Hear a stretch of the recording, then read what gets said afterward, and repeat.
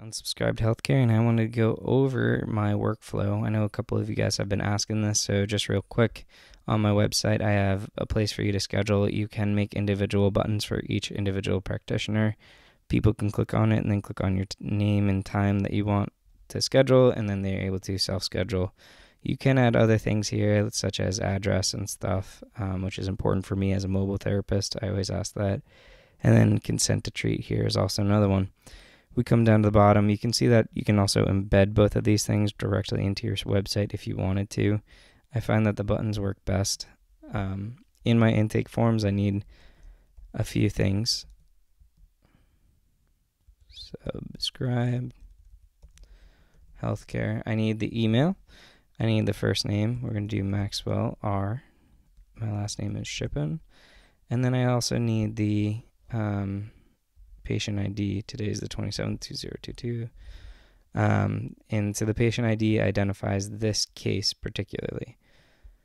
We'll go through real quick, and we're just going to add in a bunch of stuff. I've added in a lot of extras here for like medications and past medical history because it's easier to add it's easier to delete than it is to add.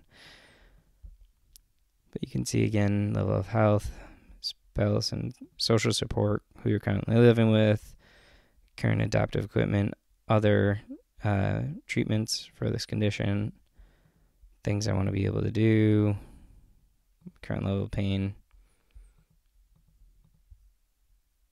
We'll say that it's for my head and neck.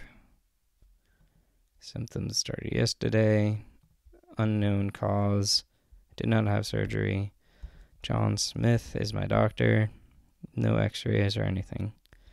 Here's an example of HIPAA notice and privacy practice. You should put your own in here. And again, here's an example of informed consent. You should put your company's own informed consent here by checking this name and typing your name. It is a valid signature. With the e-Sign Act of 2000, they qualified electronic signatures has the same validity as a wet signature. There are certain rules that have come out to further improve upon that, but as far as the e-Sign Act is concerned, by checking that box and typing their name counts as an electronic signature because they have the intent to sign. I'm not a lawyer though, so talk to a lawyer about that and make sure it's valid in your state. Coming over here, again, HIPAA acknowledgement, financial responsibility, assignment of benefits, cancellation policy, and access to and release of health information. You should put in all of your information here that you need them to read and sign as well. And then I'm going to type my name, and I'm going to click submit. When we come back here, you can see Max Shippen has already been formed. That was a while ago, but as we wait, now Maxwell Shippen has been formed. That was just a test run. Now it's formed, you can see that it is forming and bringing over all of my templates. The way that this works is that you can put in your own templates. You can put in anything that you want, but if we go to templates, PT templates, you can see it has SOAP, TMJ, upper extremity, and PDFs. If you have your own documents that you want to drop in here, it will copy everything over, so you do not need to use my own templates. You can use your own. Go back to patients, PT 2022, Maxwell Shippen. And you can see there's also a PDF of their subjective and consent to treat. This you are able to update and customize yourself. You can put your own logo here. If you update the questions besides the first four, you'll be able to change them over here and do your own. Right. Let's go into it quickly though. When I come here, I want to allow access because that's going to connect to my data center, which has all of my patient information as well as all my shortcuts. If I want to click, here are the email notifications that I have: authorized visits, MD appointments, last authorized date, and schedule more appointments. I also have end of the current plan of care on the newest one. We're going to click advanced so that we can authorize this script to do everything that I want. I wrote all of this. It does need all of this stuff. So now that we did that, we have to click it one more time, run in the script, and then you can see now that it's disappeared, we know that I have email notifications. I'll need to add in my email down here. Once it's confirmed, it will send an email at 7 a.m. And again, all this stuff is customizable. But if I want to just do the patient, we're looking for Maxwell Shippen, so you can see it's not here. and that's okay. That's because we didn't do a patient intake yet. But we don't have to go anywhere. We can just do patient intake right from this one screen, which is nice. So I'm going to click here, Maxwell Shippen. Okay, you can put in the phone number.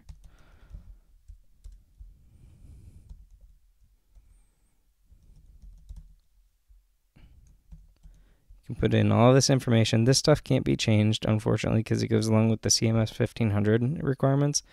And so you can't change this one, but you can change the other one.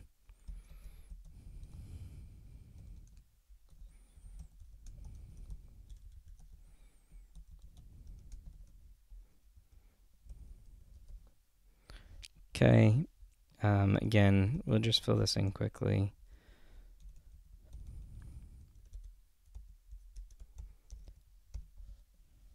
All right. I'm going to say the subscriber itself, and then we just need to come down here and then see primary insurance. So we'll put in Blue Cross Blue Shield, and then our numbers are 54321. We'll come down a little bit lower. John Smith is my physician. He's referring me. MS 12272022. And we said the neck. So we're going to click submit. Exit out of that. Come back here. Maxwell R. Shippen. And then you can see here MS 12272022. Now it brings all of that information forward. Using these little collapsible columns on left, we can make everything look nice. We're going to put in cervical, so we can type it in and search it. If we need to add more, we can just come up here to the data center, add ICD-10, and you'll be able to add it. Service location we'll need. I do it in the patient's residence. Data service, we'll say it's today. And I also need to put in my name because I'm the one treating. Say now I want to jump down to the patient subjective. I just click on the subjective and it jumps right down to it. So we'll get to it. Again, you can create shortcuts for all this stuff. And, you know, it pops right up. So it's pretty helpful, pretty convenient. But again, coming down, you would fill in all of this stuff. All this stuff will carry forward onto all of the other sheets as well as the evals and reevals. Since we're doing cervical, we'll leave this up, but we're not going to be doing hip and stuff. So we're going to follow this to the left. And since this is one above the range of motion, and we want to collapse this whole thing, we're going to click right in the middle of one here. And you can see that whole thing collapsed. We do want to keep special tests for the shoulders open, but we're going to minimize the knee. Click on that minimization. There you go. We're not going to do wrist. We're not going to do elbow. And I'm going to be lazy and click up here. Click on within functional limits for all of these. We'll do within normal limits here. Strength, we'll say, was 4+ out of 5 on the left, or 4 out of 5 on the right. 4+ out of 5, and 4 out of 5. If you didn't do like AdSense test, you could do some test here, and then it will carry forward onto the eval or the RX note sheet as well. But we're just going to click a bunch of random ones here, 3 and 3. Click on palpation. I know I have that, so lumbar spine, and we'll just change that to cervical. Again, coming up here to shortcut menu, subjective or objective. Scrolling down to palpation, I could add in one.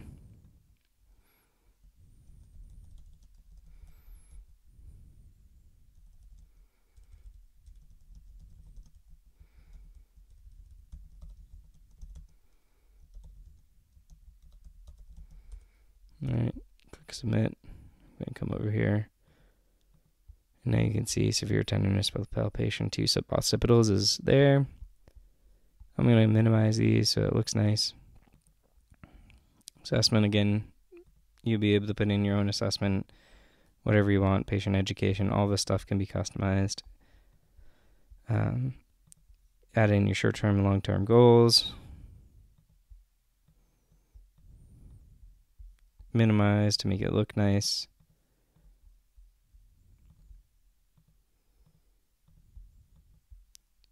they weren't that difficult, so we're going to just do a simple difficulty. And then we want the patient coming in 2 times a week for 8 weeks, and the end date will automatically update. Flow sheet, the more you use it, the more exercise and stuff you add, the easier it is to do.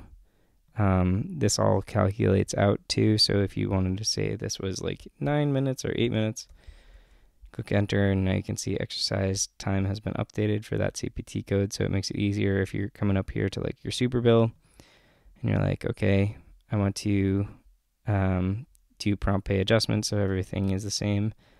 And how many therapeutic exercises did I do? Well, you can come back here, click on eval flow sheet, brings you right down the flow sheet, and you can say, 14. Okay, so I just did 1 unit. There we go. And now you can make your adjustments that way. So it makes it a lot faster to quickly click on it. But yeah, now that I've finished my eval, I'm going to click on this button to say that it was me who did it. And then I'm going to click on Save as PDF. We'll go back into my drive for this patient. And you can see if I click on PDFs, now that the PDF has been created there. So it makes it very easy. It automatically creates the PDFs there. If I was going to do a treatment or a progress note or anything else, I again would need to choose the therapist treating. There's the treatment date, progress note, or discharge. I can change it based on that. Using the same idea from before with the collapsing columns on or collapsing rows on the left, this is all a progress note, a discharge note, and a treatment note all in one. You just need to minimize what you're not using. So if we're not going to use it for a progress note right now because it's only first treat, we're going to happily close all those columns, and then we can keep these open if we wanted to. We don't have to. If I want to add in authorized visit states too, that's really, really simple. Just come up to Data Center, do the authorization.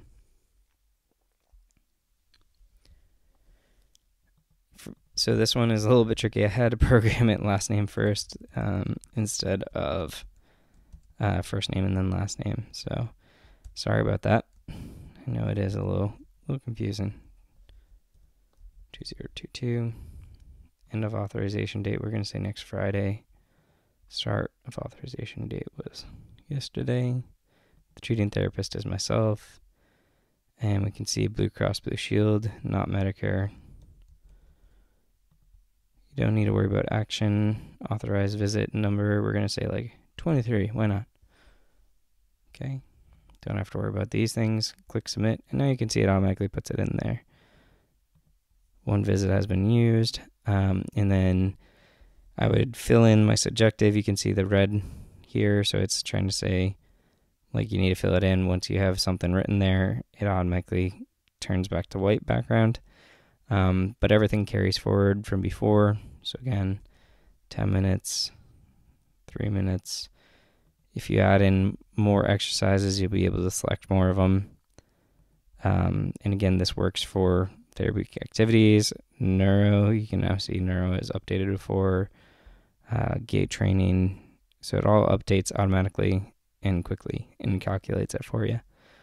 But yeah, so once I'm done writing that note, the process is just click on copy and name, and I would do like RX1, and then I click OK. If I needed to do an addendum of this, I would click copy and name again, and do RX1 addendum, and click OK. Because that way when I click here, and I click save as PDF, I'll have Maxwell Shippen RX1, and then if I messed up, I'll go to the addendum, and then I'm going to click save as PDF.